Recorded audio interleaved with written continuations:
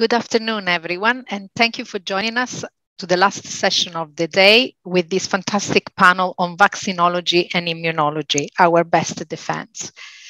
We are going to dive into more details about vaccines, what it means, the trials and the implications for vaccine rollout with two very distinguished guests today for our panel. Dr. Gina Ogilvie, who is a Tier 1 Canadian Research Chair in Global Control of HPV-related diseases and prevention, and professor at the University of British Columbia in the School of Population and Public Health. Gina is also a senior public health scientist at the BC Centre for Disease Control and a senior research advisor at the BC Women's Hospital and Health Centre. She has provided advice and consultation to national and global institutions, including the Canadian Partnership Against Cancer, Public Health Agency of Canada, the World Health Organization, and Ministry of Health globally on STI, HIV, and HPV vaccine policy and programming. Welcome, Gina. Also with us today, we have Dr. Manish Sadarangani, who is the director of the Vaccine Evaluation Center at the BC Children's Hospital Research Institute and an associate professor in the Division of Infectious Diseases, UBC Department of Pediatrics. He has worked in pediatrics throughout the world, including in Sub-Saharan Africa, Asia, Australia, North America, and Europe. His research links clinical trials with basic microbiology, immunology, and epidemiology to address clinically relevant problems related to immunization and vaccine preventable diseases. This is a fantastic lineup, and I am really pleased to introduce both of you. A lot has been said already today about vaccine. We've heard the day opening with Dr. Fauci, who's told us that the vaccine are safe, and we take vaccine safety very, very seriously. So let's dive in a little bit more and understand a little bit more about the process of vaccinology and the immunology behind it. And to this, I would like to introduce Dr. Manish Sadarangani to give us a brief presentation of his perspective.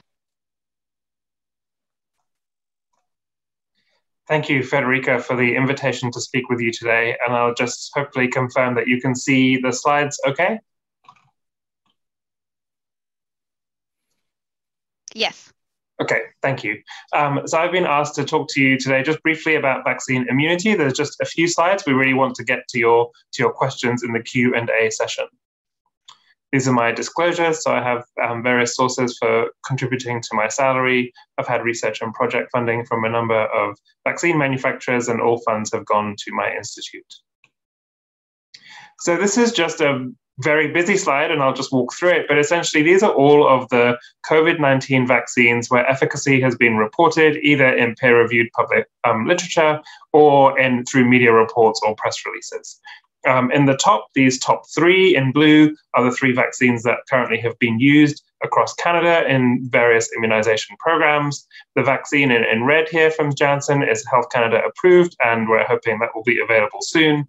The one in orange from Novavax is also one that we're hoping to get in Canada at some point. And the others are being used in various different parts of the world.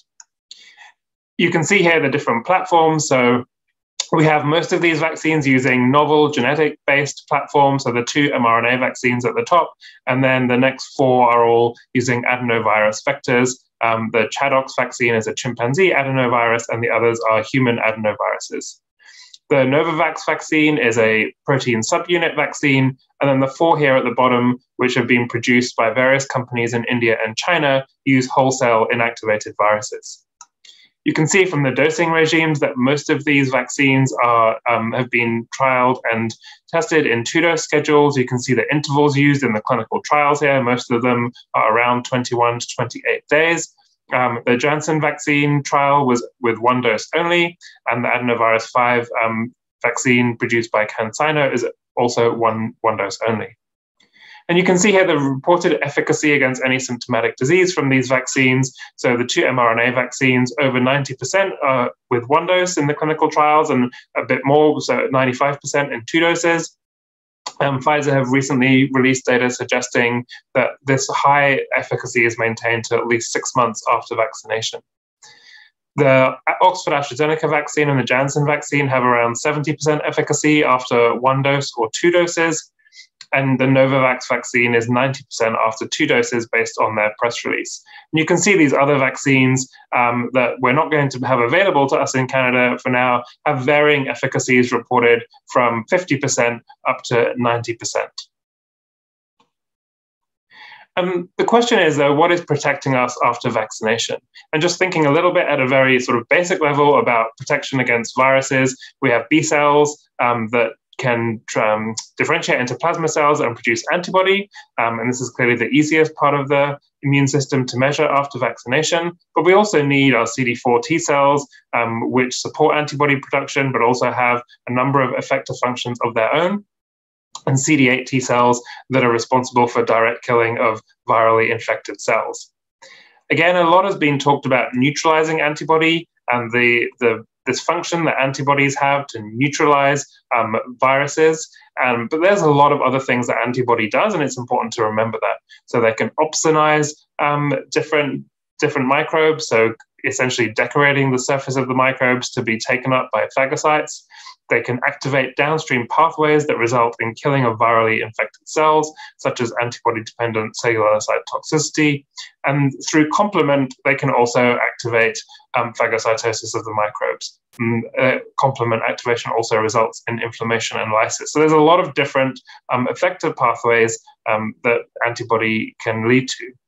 And if we think about the existing viral vaccines, most of the established correlates of protection are based on antibodies. So this is the list of all the viral vaccines, or many of the viral vaccines, different types. The ones in the top in the dark blue all have an established correlate of protection just based on the amount of antibody. There's a group here in the middle that have an established correlate of protection based on the function of the antibody, most of which is based on neutralization.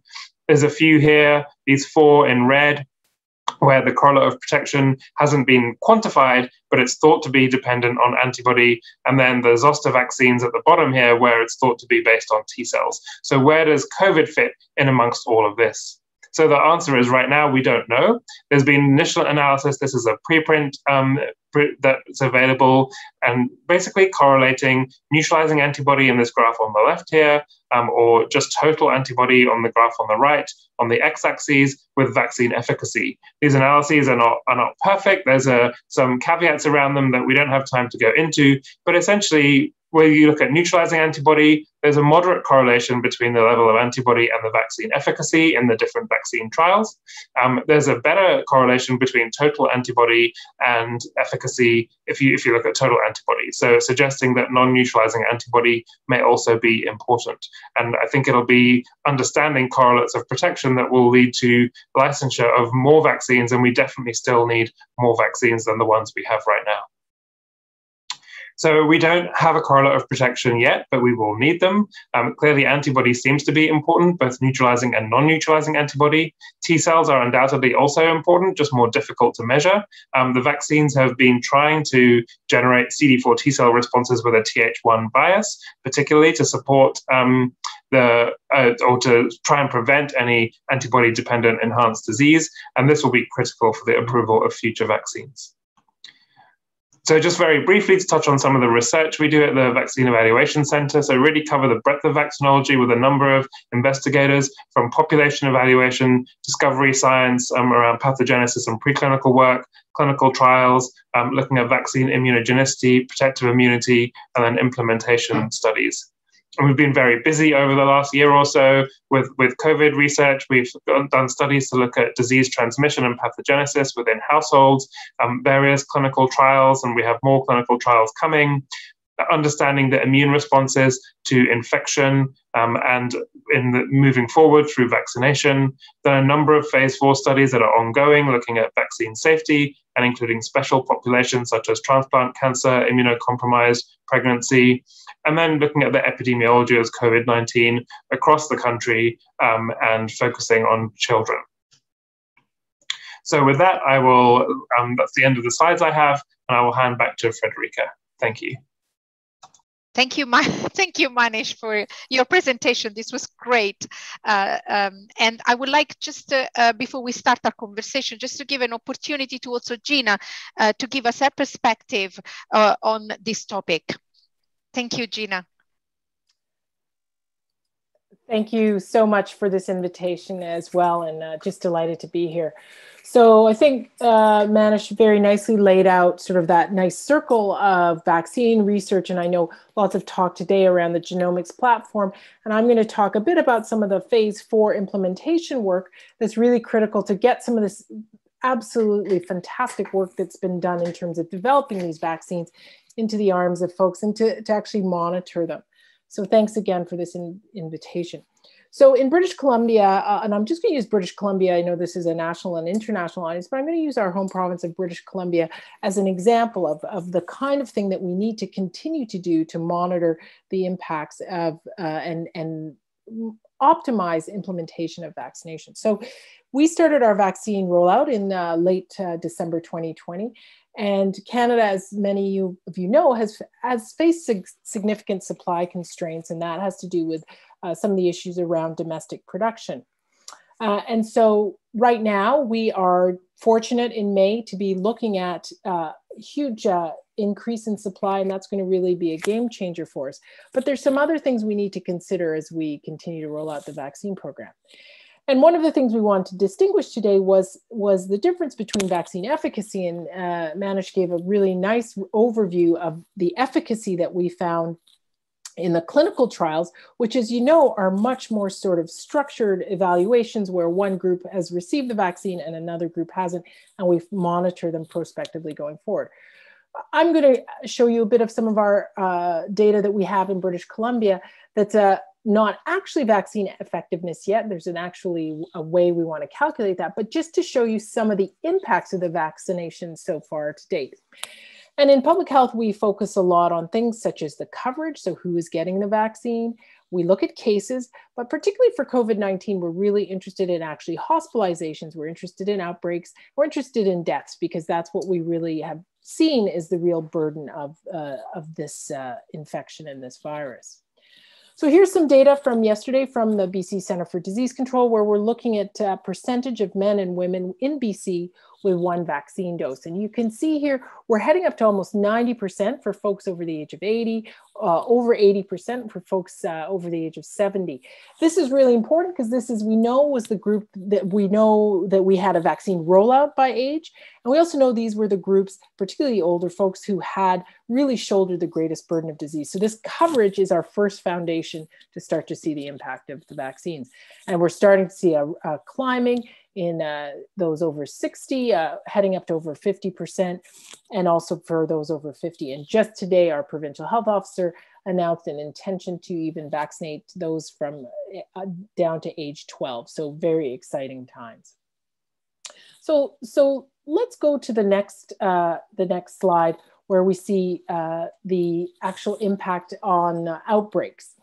And early on and throughout the pandemic, we've really had very difficult time in long-term care facilities where we've seen outbreaks, and we've seen folks who live in long-term care shouldering a huge burden of disease and also experiencing significant deaths. So this has been a really important marker to see what the impact of vaccination has been. And you can see here, if you see, you can see we use the epidemiological week. So if you see 2, 4, 6, 8, that's the start of 2021.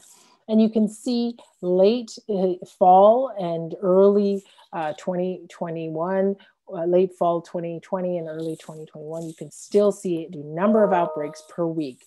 And then, as you can see, as the weeks have rolled by, post-vaccination, you can see the number of outbreaks has significantly decreased. Here is more granular data looking at actually for folks over the age of 70, those who lived in long-term care and those who didn't, and looking at the cases of COVID. And again, you can see with the dark brown, these are folks who would have received the vaccine earlier. And you can see that we now have very, very few deaths from COVID-19 in folks who are living in long-term care. And we're waiting, and we look forward, and we're starting to see the impact in folks who are over 70 who don't live in long-term care. They were delayed in getting their vaccine. So we're starting to see impacts of the vaccine program in real time. But one of the things we have to consider when we look at vaccine programs is vaccine hesitancy. And as many of you know, the WHO has named this as one of the key public health issues and public health threats.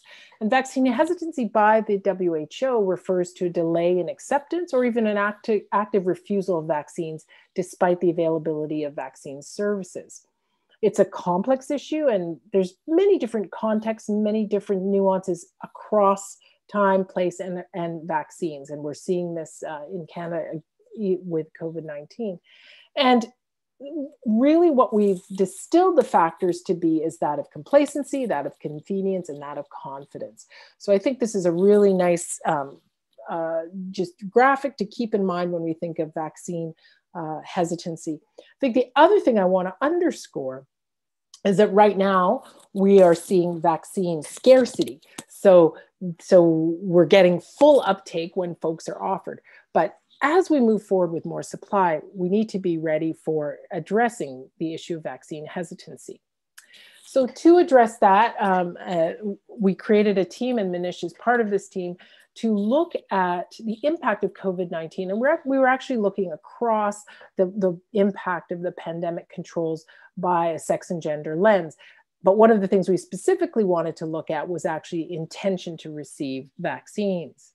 So we looked at a participant pool from studies across BC Women's and BC Children's Hospital, and we recruited them to via our research platforms. And it was a large study to look at demographics, but also intention to receive the vaccine, and also the impact of the pandemic controls on mental health, economics, and reproductive health. So I'm just going to give you a glimpse on what we found about vaccine intentions. So we used this question: if a COVID-19 vaccine were to become available to the public and recommended for you, how likely are you to receive it? So we did this survey. This was between sort of August and November of last year of 2020. And what we found was that almost 80% stated that they were somewhat or very likely to receive a COVID-19 vaccine when it was available. However, when we drilled down to better understand what were some of the predictors, here's some findings from our logistic regression modeling. And you can see that age was a predictor, where those who were oldest were most likely to say they plan to get vaccinated. Gender was sex was a predictor, with males saying they were more likely to want to get vaccinated. Education was a predictor, higher education. Folks who identified as non-Indigenous were more likely to plan to get the vaccine. And we saw virtually across looking at ethnicity, folks who identified as any visible minority, South Asian, Black, Southeast Asian, were less likely to intend to get the vaccine. We also saw health workers had slightly different, or essential workers, with those who identified as an essential worker who wasn't a health worker less likely to get vaccinated. Why is this data important? And very important as we think about the rollout and planning for programming.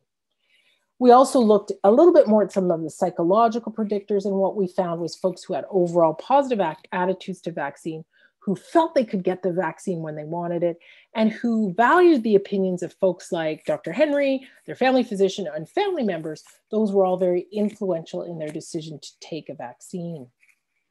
I wanted to just end with this really important conversation about looking at different cultural groups and different communities of color, because as I said, in all our modeling, we saw that folks who identified as non-white and specifically folks who identified from South Asian, Southeast Asian, and Black communities were significantly less likely to plan to receive the vaccine. This is of importance because a lot of those folks are essential front-facing workers. And so we need to support those communities to help address some of those issues around vaccine hesitancy that can help move them to the place where they feel comfortable receiving a vaccine. So what's the takeaways from this is that we are already in British Columbia showing real benefits to the vaccine program, but we need to have continued support of this rollout. We can anticipate, as scarcity becomes less of an issue, that there will be communities where there's higher rates of vaccine hesitancy. We need to think creatively about programming that will actually respond to their needs and priorities to ensure that they benefit from COVID-19 vaccine programs. So thank you very much. Okay, can everyone hear me? Excellent. Never sure who's unmuting me, so I bet I check. Thank you very much, both. I think this was a great introduction, and actually it illustrated perfectly what I wanted to start our conversation with for the audience as well, and that is the difference between vaccine efficacy and vaccine effectiveness, which are two words that sometimes I hear interchangeably used, but they're actually not. And you have illustrated this in your presentation rather well. So we have this initial momentum where in trials the vaccine efficacy is established, and the vaccine effectiveness is really and correct me, when we take it out into a real populations, and then as Gina has showed us, we really need to monitor this effectiveness as we move forward. And we've seen what that means for BC right now. So this was really a great introduction. And we, as you know, and I want to encourage our audience to continue to ask us questions. In our conversation, I will embed the audience questions. And there are already some on this point that I would like to pose to you. In particularly, I think there's already questions, for example, that are very specific, Manish, and I thought perhaps you could address, and that is, so do we see a difference in immune responses? You talked about antibody responses and you've talked about T-cell responses for different vaccines. Do you see a difference between the AstraZeneca and the other vaccine? Is there more of a T-cell versus antibody? And if so, could you tell us what that means? So I don't know if I can tell you what it means. I can try and summarize as best as I can some of the data. So I think let's talk about the antibody responses first. So we see with the mRNA vaccines, so I think it's better to think about them as in their groups rather than as individual products. So let's talk about the mRNA vaccines and then the viral vector vaccines separately.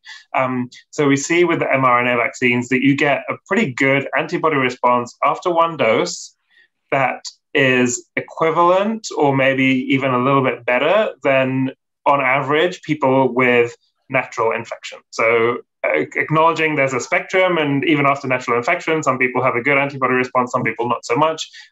But so as a ballpark, that's there. You get an incredible of total antibody. You get a huge boost after the second dose. So for the mRNA vaccines, after 2 doses, you're up at way higher levels than we see from natural infection. For neutralizing antibody, it's very different. And this is what I find really interesting, is that after 1 dose of the mRNA vaccines, there's very little neutralizing antibody, actually. Maybe 5% or so what you see after natural infection. Yet we see for efficacy, there's this very high efficacy. So I think, to me, that already starts to give us an indication that there's something else going on in protection, whether that's non-neutralizing antibody or T cells. Again, the neutralizing antibodies are boosted after the second dose, and you're getting levels of equivalent or more than natural infection. With the T-cell responses, there's not as much data out there on the T-cell responses with the mRNA vaccines, but certainly, and the problem with those is it's very hard to compare between studies. They have very different controls and they're all using different assays, but you certainly do seem to get some good Th1 responses, at least after 2 doses of the mRNA vaccines. And for the Moderna vaccine, they also showed after 1 dose you get that, and no reason to think it will be any different for Pfizer. With the viral vector vaccines, what's interesting is the antibody response is not quite as robust. So after 1 dose, there's a good antibody response. There is, interestingly, a good neutralizing antibody response after 1 dose of the viral vector vaccines, better than we see from the mRNA vaccines. That's, again, boosted with that second dose. But in general, antibody levels are lower. The T-cell responses are really excellent from the viral vector vaccines after 1 dose, and don't seem to get boosted with the second dose particularly. There was some suggestion with the vaccine in Russia, the Gamaleya vaccine, that there is a boosting of T-cell responses, and that's a very interesting vaccine because they use different adenoviruses for their first dose and second dose. So they may be trying to circumvent the anti-vector immunity that may be there. So I think in summary, the viral vector vaccines probably give you better T-cell responses initially after 1 dose, and after 2 doses, it's very hard to know if you're getting some equalization. I think what's important, because I think to bear in mind, is that it's very hard to do head-to-head comparisons of all of these data. We know that for efficacy, it was a little bit higher for the RNA vaccines than the viral vector vaccines against any COVID disease. But when it comes to severe disease, then there's much less of a gap. And we've seen in the effectiveness studies that all of these vaccines are highly effective at preventing the severe disease complications that we're trying to prevent. Thank you, Manish. This is it was a really important, I think, a point to clarify. And to this, I think I wonder if we could go a little bit more in details to what you said. You started to talk about immune responses to the first dose and immune responses to the second dose. And so I'd like you to clarify. I'm going to ask a question, and I'd like you to clarify first, and then I'd like to move to also Gina and hear from her, because this to me goes hand in hand with a little bit of that hesitancy that we've been talking about. So we know that in BC, and this is a question directly from the audience, we know that in BC, there's been a decision to have 120 days separation between the two doses. So what does this mean? And I thought that perhaps we could answer in two ways. We could answer from both of your perspective, which I think it will be great. Thank you. Sure. So I can go first. So I mean, the clinical trials, I think I saw you saw my slides, and I think someone pointed out in the Q&A that for the RNA vaccines, the interval was 21, 28 days. And for the AstraZeneca, it was between 4 weeks and 12 weeks, essentially. And we have really good immune responses. I think, and very, very high efficacy. I think when it comes to the interval in real life, so by the time decisions were made for policy in Canada, so one, we saw the efficacy in the trials out to 2-3 months. So that was, say, sustained. There was no evidence in the 2-3 months that there was any waning at all. So that by the time we were making those decisions here, we had that data. And then I think the other piece of this that was important, and this has been published as well, that the modeling data suggesting that with the one dose efficacy also being high, that essentially we're trying to get to the same place, right? So we're trying to eventually, whatever you do with the dosing interval, you will get to the same end goal of controlling the pandemic. The question is how much death and severe disease there is on the way. And the modeling very, very strongly suggested by increasing the interval between doses and getting one dose into as many people as possible, as quickly as possible, you will ultimately prevent more severe cases and more death than sticking to the schedule that was used in the clinical trials.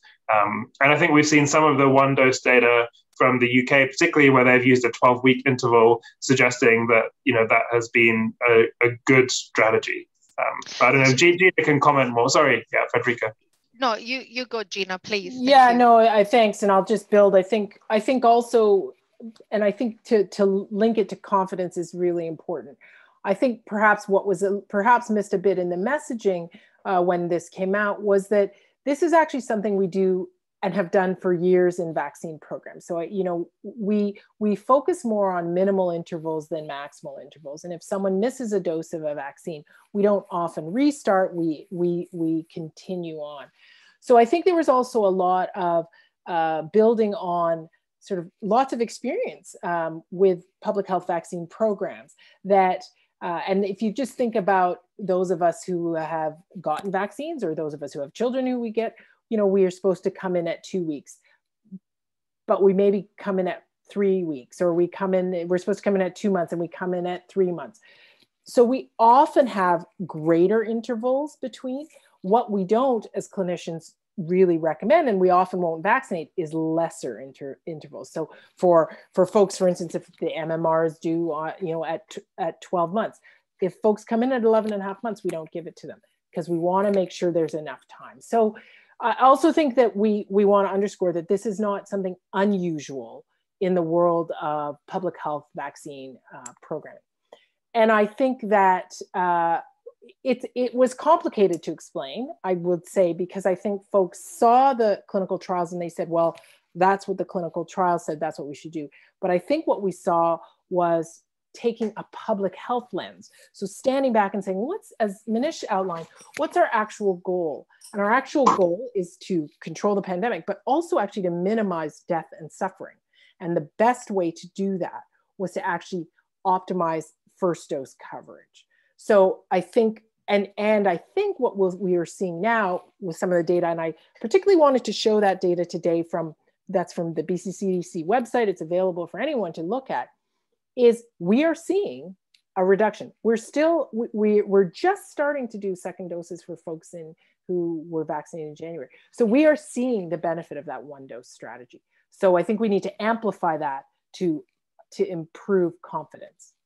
And I think, Frederica, if I may just briefly, because I think I didn't really address your question about the immunology of this, is that, if, you see a good maintenance of antibodies, say over 2 months, 3 months, we now have some data from some of the vaccines that that's 6 months, even not knowing that it's maintained up to 6 months, even if it wanes a little bit, you're not expecting it to fall off a cliff. Suddenly at 3 months, it's not like you're going to go from having, 80% of your maximum to zero, right? So I think there's going to be there'll be a little bit of waning.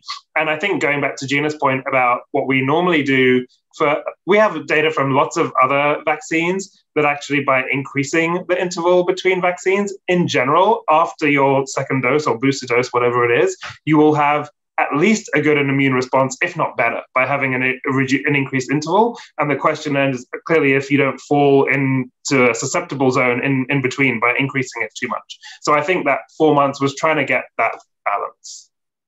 Thank you very much. I think this is actually really, really useful. I do want to be a bit cheeky, Manish, and throw you a question from a fellow colleague who is very knowledgeable about vaccines, from Peggy, which I believe is our Peggy Johnston from This Morning moderating the Fauci section. And her question is really interesting to me. Based on our data regarding the level of antibodies versus efficacy and the half-life of antibodies, how long one can wait between dose 1 and dose 2 to ensure a high level of effectiveness, let's say above 60%? I mean, can we actually answer these questions? Well, so that's a really interesting question. And I think there's 2 different ways you can approach that. So you can think about the half-life of a single antibody molecule, right? Which is 21, 28 days. But that's not really, it's the half-life of the antibody population, and that depends on the plasma cells, and we have these short-lived plasma cells and long-lived plasma cells constantly churning out antibodies. And actually there's some studies, I think going back 10, 15, 20 years ago, looking at the sort of population-level half-life of antibodies against a number of different pathogens. And for some of these things, the sort of half-life, like something like varicella, is decades. So, after vaccination, you can still measure antibody in people decades later that is circulating and that is still there from either from infection or from vaccination. So I think but it does vary. So I think for COVID-19, we don't know is the honest answer how long that is. But I think you would not expect it to be in the range of weeks. You're expecting it. And I think, as I said, the Moderna recently showed that while at 6 months there is some waning of that antibody, it's still higher than natural infection, even 6 months down the line. So I think most people, if you had to push, were expecting that to be somewhere in the region of 1 to 2 years, but we don't know. And I think it'll really be long-term follow-up from people who have been infected and people who have been vaccinated to see what the dynamics of that actually looks like. Immunization data are very important. Yes, and Gina. I want to just underscore what Manish said about the trajectory or the decay curves, right? We don't traditionally have decay curves that sort of trundle along and then fall off. We see a gradual diminution. And so again, all of this sort of experience was put together to make these decisions, and it was building on sort of a foundation of many sort of intersections of knowledge, I would say. Yes, sorry, I paid very attention. I'm checking also the questions coming in, so keep this alive. But yeah, absolutely, the trajectory doesn't just fall off. I think this is a very important. So then on this topic, which is a hot topic, can I then add another question from the audience? And that is, can we start putting the dreaded variants of concerns into the picture? What is the well, again, I love to have you both on this panel. You're so complimentary. That is fantastic. Every time somebody answers a question, they really are going to get the full answer. So I guess what, first of all, Manish, what is the immune response in terms of what happens to the different variants? And then how do we deal with this, Gina? So I guess there's 2 things. One is the immune response, and then one is how does that translate into clinical efficacy? And then exactly. Gina can tell us how we'll do it. So I mean, I think for those of you who listened this morning, so Dr. Fauci briefly touched on this morning, and this came up in that conversation as well, that it's not all variants are created the same. And so as I think he said, these variants have multiple different mutations that have different impacts. And we're seeing the virus constantly mutate, and the variants of concern are those that have been deemed to be physiologically important based on increased transmission or increased disease. So the main variants of concern that, so there's the first one that was identified in the UK, which is the B117. And I think in general, that was circulating from very early on. And there's maybe a little bit of a reduction in the neutralization of vaccine serum, but the effectiveness data and even the efficacy data, actually, because even in some of the trials were done while this variant was circulating, show that the vaccines are very effective against that particular variant.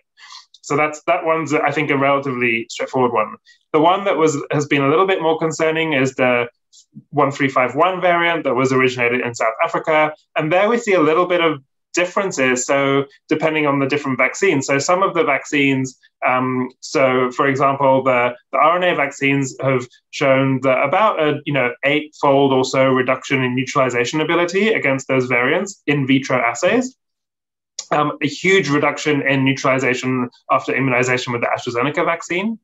How that relates to efficacy, though, is interesting because it's been very different. And I think you have to bear in mind it's hard to do head-to-head comparisons between the different trials. But if you look at the Johnson & Johnson vaccine trial that was going on in South Africa at the time this variant started to become predominant, there wasn't a huge difference in efficacy against severe disease with the wild-type variant, if you like, and the variant, the B1351 variant. If you look at the AstraZeneca vaccine, looking at all disease, there did seem to be a significant reduction in efficacy. And essentially, the vaccine wasn't efficacious against the variant for all disease. But that was based on, if you look at the numbers, it's based on a really small number of people. So I think the effectiveness data that come will still be important.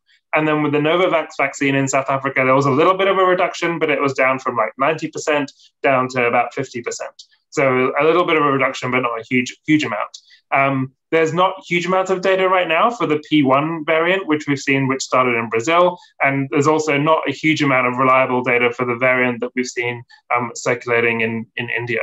So I think that's where we're at. But I think this is really, and I just want to reinforce really the message from Dr. Fauci from this morning, that it's really hard to overestimate how important high quality viral genome surveillance is going to be in this sort of, as we go into the post-vaccination world. Yeah, and thanks, Manish. I mean, that's a great summary. And I think, we'll also say one of the things we want to do is continue to look at the impact of our sort of, things like masking and social distancing. And because we haven't found any of them that don't respond to that still. So those are still tools that we can use. And I want to underscore what Manish said about what Dr. Fauci said, which is this is the critical time for data.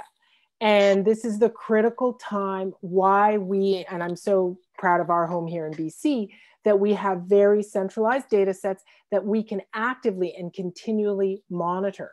And, not every variant is a variant of concern, right? So we sometimes our headlines get a little ahead of us and we hear there's a new variant, and we have to keep in mind that not every, mutate, and I know it's not a word we like to use because it sounds really scary, but that's what viruses do. Like that's literally what they do.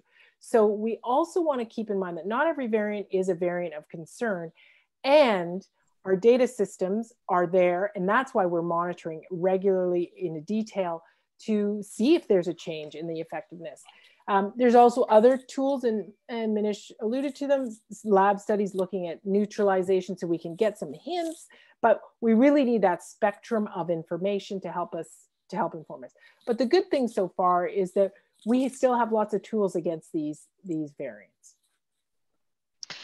Thank you. And can we clarify for the lay audience, what actually, when does a variant of concern becomes a variant of interest? There seems to be also some questions about this, please, Gina.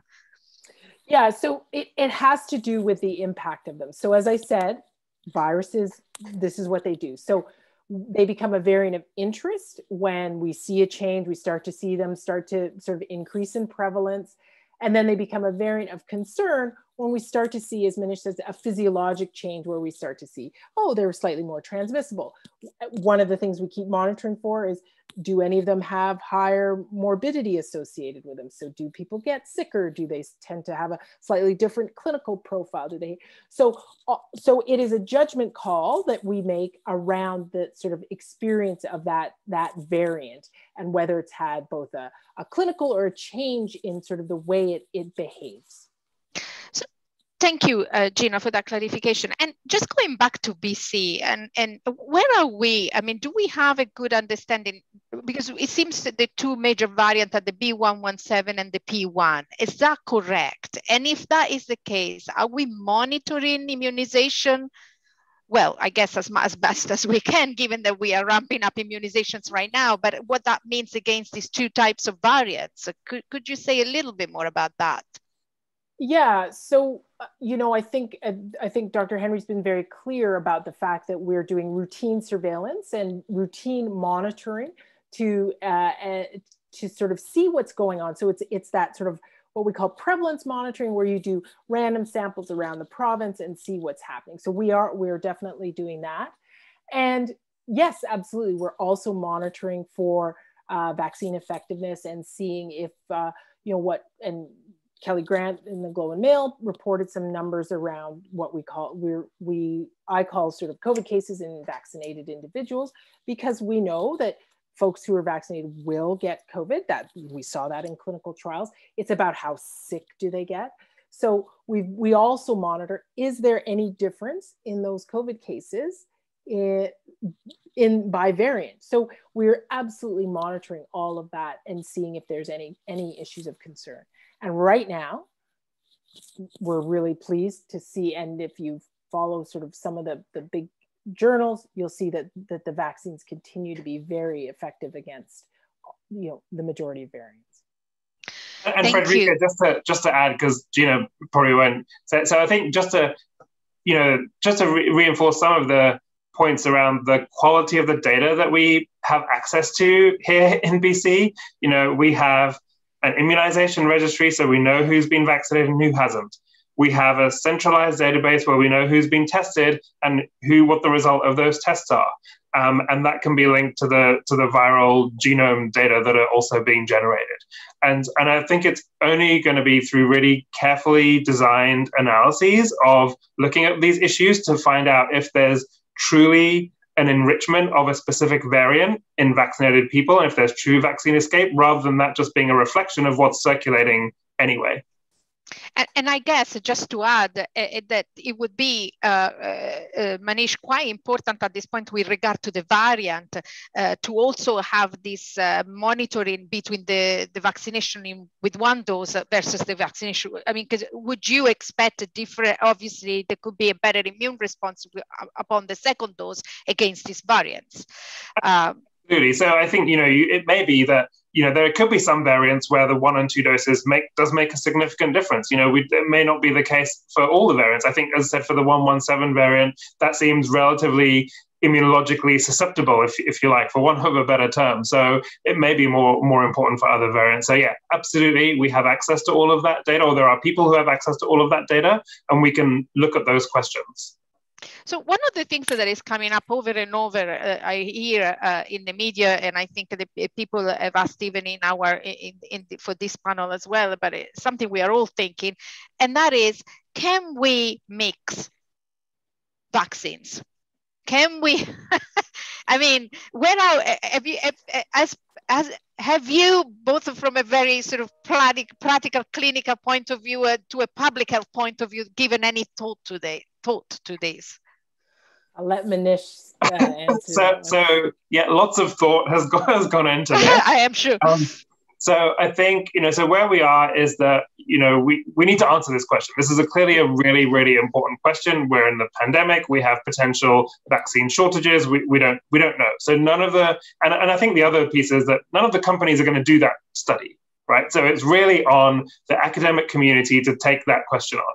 And so there is an ongoing study in the UK where they're mixing the vaccines that are available in their schedule. So they've started off with the Pfizer and AstraZeneca vaccines, and they're looking at different combinations of giving one on then the other and both ways around, and compare with the same vaccine first and second. They're also looking at the issue of timing, and we're waiting for data. So they started that study in February, and so the data will come in the next month or two, I guess, at the earliest. We're planning and we're hoping to do a similar study in Canada using the vaccines that are available to us in Canada. And again, thinking about all of the possible combinations of the vaccines that are available and putting them together. So I think that over the coming months, we'll get a lot of data on what the mixing of those vaccines looks like and what the results are, both in terms of the immune response, and then what that may mean for protection and looking at variants and all of that, I think, is part of the planning. Yes, and I think just to loop it again back to the sort of hesitancy and confidence, I think sometimes it gets portrayed as sort of a bit of hocus pocus, and we're grabbing one vaccine and another vaccine, unless again, I want to really underscore, this has been part of vaccine programming for years. And we often know that heterologous vaccinations actually result in a really nice boosting, because you're sort of, Manish explained that, depending on whether you're viral vector or mRNA, different elements of that complicated immune system get charged and engaged slightly differently. So the idea is that by potentially having different vaccines, you're actually going to create a more robust response. So I really think it's really important when we talk about this, that it's not sort of a cavalier kind of, oh, this is all we've got in the pantry, so we'll just kind of throw them together and see. This has actually been, again, used for years. And just like with the extended interval, there might actually be some optimization and some benefit. It's not just as good, but some benefit. We might find the same thing with the sort of the mixed types. So I'm actually really excited. I'm really hopeful that we get something going in Canada, because I think it's going to be a really important question, and will help to guide. It's going to very much guide public health practice going forward.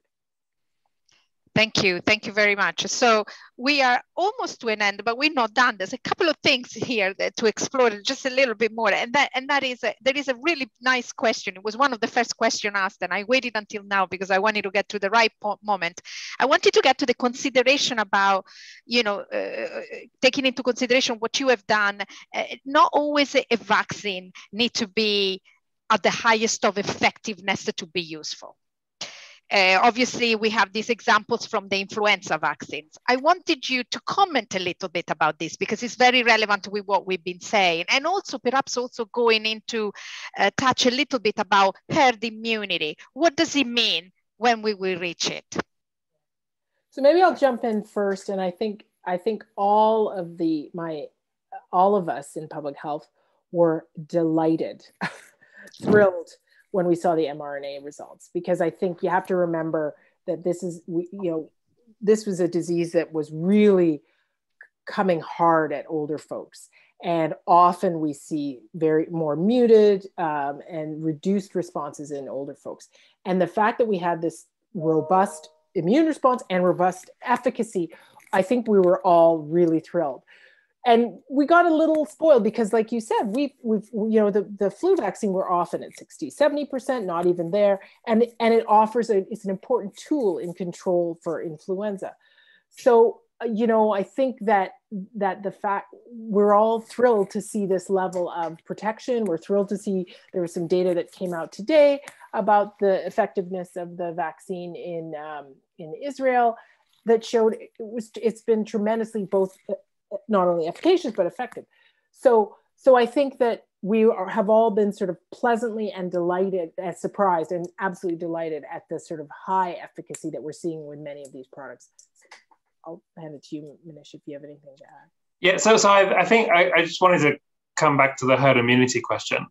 And I think it's, clearly there's a need to try and keep the messages simple, but I think it's not simple. I think this is, so maybe this, given you've asked it gives us a chance to think about this a little bit, in that, herd immunity essentially means that you can protect everyone by vaccinating enough of the population.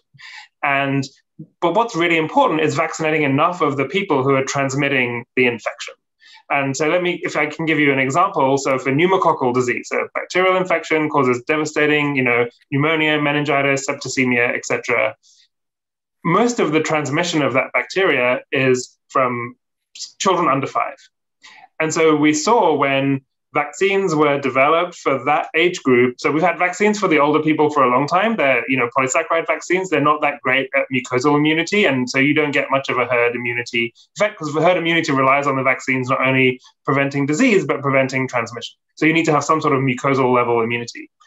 When we started getting the conjugate vaccines into young children and started vaccinating, once a high number of those kids were vaccinated, we started seeing reduced disease in the elderly people who were not being vaccinated, and just by vaccinating the toddlers and the young kids. So because they were the ones transmitting the disease. We see that for meningococcal disease, the adolescents for that particular disease are the ones who transmit the bacteria, and by getting high coverage in adolescents, you can protect the entire population. So it's really about getting high coverage in those people who are doing most of the transmission. And again, we're now starting to see really nice data for the mRNA vaccines and the viral vector vaccines that they do reduce transmission. There's a really nice household study that was published as a preprint last week from the UK showing both of the AstraZeneca and the Pfizer vaccines significantly reduced transmission within households by about 40 to 50% after even one dose. So we don't have it's really been difficult to figure out who is transmitting this disease. I think it is very context specific, but as long as we can get enough people vaccinated amongst those people who are transmitting, then I think that I'm optimistic that we may get to something that looks like herd immunity and, essentially be able to break transmission enough to protect everyone.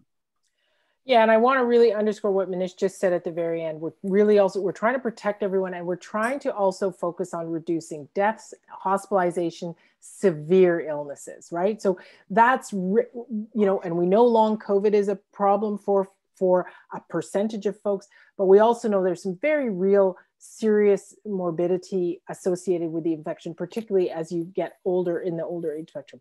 And so, as Manish said, the herd immunity definition is a bit complicated because it's about a number of things. But really what we want to do is actually see that minimizing of the burden that we're putting on those folks and really minimize hospitalizations, deaths, and serious and severe illness.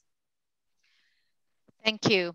This is an important message, particularly because it is complex and we hear different messaging and also different countries, as we heard through the day and yesterday. We've seen how different countries globally as well have taken different approaches. So, but thank you for this clarification. I think this is really important. There is a question that I really would like to ask you because I think it's an important one and it's in everyone's mind.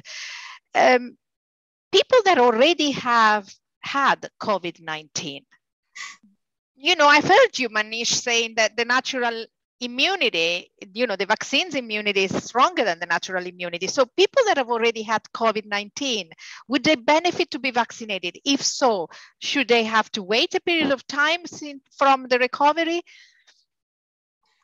Yeah, that's a really interesting question. So I think that, and some of the data coming sort of shows, and I guess when you think about it biologically, it makes sense that if you've had COVID-19 and you have antibodies and then you get your first dose of vaccine, then it basically looks like a booster response. So you already have something and you're getting a booster. So for everyone else who's not had COVID-19 before, it's like getting their second dose already.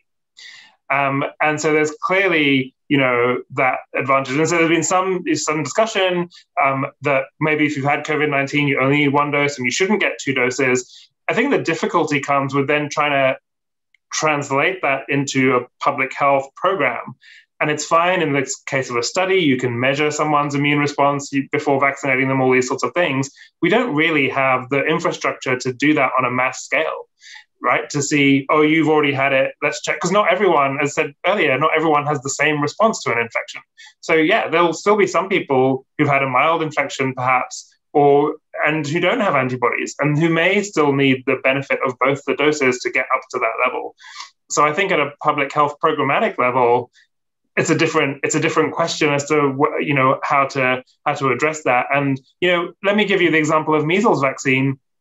90% of people will have perfectly adequate immune response to one dose of measles vaccine, and we still give everyone 2 doses because we want to try and catch all of those people that didn't make a response. So I think it's really about having something that it can be operationalized.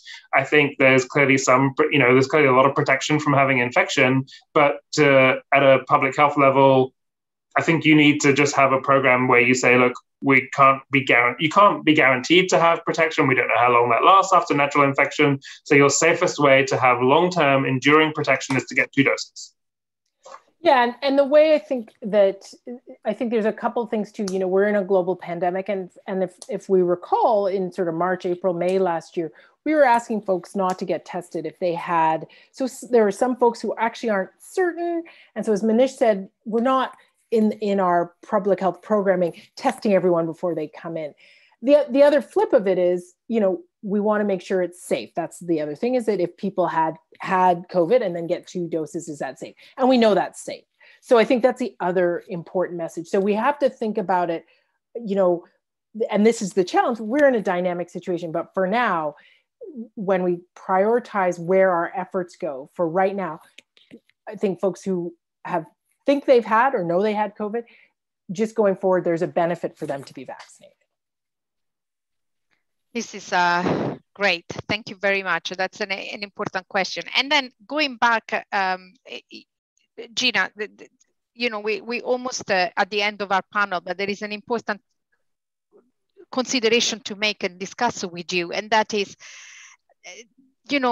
the communications to the public. I have a lovely question, and if I can read it to you, who says, from my experience listening to many people who are hesitant about the vaccines, it is more so a result from unclear communications. What are your thoughts on this? And certainly, I see both sides of the coin. There are some very complex realities at play here, and we've sort of gone through some of them in this panel's discussions. But what are your thoughts? Can we be clear? Can we be better at communicating? Mm-hmm. Yeah, I think this is a really important reflection. Both Manish and I have been, working in the field of vaccine confidence, vaccine hesitancy for, quite some time. I'm not sure I would distill it only to that. I think the communications are enormously helpful and important. And I spend a lot of my time, and have for the past, almost 2 decades, working one-to-one with people, doing presentations like this, and really trying to distill to clear messages. I do think that there are ways, and we have folks like Tim Caulfield who've shown us that by using kind of appropriate narratives, wrapped in appropriate numbers so people can understand it, and translating it to people's experience, that can be enormously helpful. However, I don't also want to forget that there are some other things. Complacency. I think for folks like me and Manish who've worked globally, I think we're both shocked when we come back to Canada and people are maybe a little cavalier about things like polio vaccines, or a little cavalier about things like tetanus vaccines, because we've seen what happens when you don't have those. So complacency is also about experiencing that disease. And I think part of why you see an 80–85% interest in COVID vaccinations is it's kind of touched everyone. I also think that convenience, and we use convenience, the WHO uses convenience, and there's sort of a drive-through mentality. And that's not what that's about. That is about the very real fact that for many folks to get vaccinated, for instance, if you think of trying to take a kid to get vaccinated, you are taking time off work, you're then taking your bus to get to your kid, you're then taking that kid to whatever office it is, then you're bringing that kid, the kid wasn't feeling well, or there was a 2-hour delay at the doctor's office, so now you're taking the kid back, then you're dropping them here, and that's a day's work. And so I also think we have to think about how, for instance, we're using mass vaccine clinics right now. I think that's a great idea. That's not going to work for everyone. And so we sort of think about convenience as driving through McDonald's. It's not about that. So yes to communication, and it can be better, and it can be done from the right communities. And this weekend, I'm working with the Black community to do a presentation, and they want to hear from Black physicians. Delighted to do that. But I think it is a little bit bigger than that, and we have to come at it from all angles to really address it. Manish, I don't know if you have any.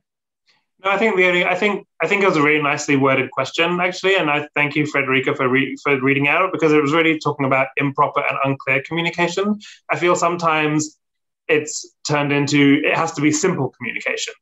And I think, as we've been discussing for the last hour, some of these issues are not simple. And I think that, I think, people get that. And I think we have to give them the credit of trying to explain things to them as simply as possible and as clearly as possible, but not to oversimplify in this, the media always want their soundbite, and you want your, thing you can put on Twitter and all the rest of it. But I think when it comes to these sorts of things, we need to be honest, and I think we need to be transparent. And if there's a complicated message, we need to figure out how to make it understandable, but not at the expense of oversimplifying it, because then I think that's where the communication breaks down. I think this is key, what you just said. I absolutely agree. I think that transparency and honesty is important. And I know it's a really difficult job, and you work relentlessly for this. And so thank you to both, as well as many others. But we shouldn't shy away just because it's complicated, the message. I think people, especially in this new digital world where informations are given to us all over the places and absorbed by us, people are thirsty to understand, even if a concept is complex. And I think that this really goes, because I'm actually even a scientist, although I'm behaving now like a lay person in the public, but even when I'm a scientist, I also feel the same way. I feel hesitancy when I don't have the information, and the information are not transparent to me. So I think this is across the board, even for people that do not have the perhaps understand because they are closer to the topic. So I thank you very much for that point. And yes, we've come to successfully the end of our panel conversation, which is a real shame, because we could have gone much longer. I think this is really an important conversation, but thank you very much for your input and contribution. Thank you for the invitation. Thank you. Absolutely. It's been a pleasure.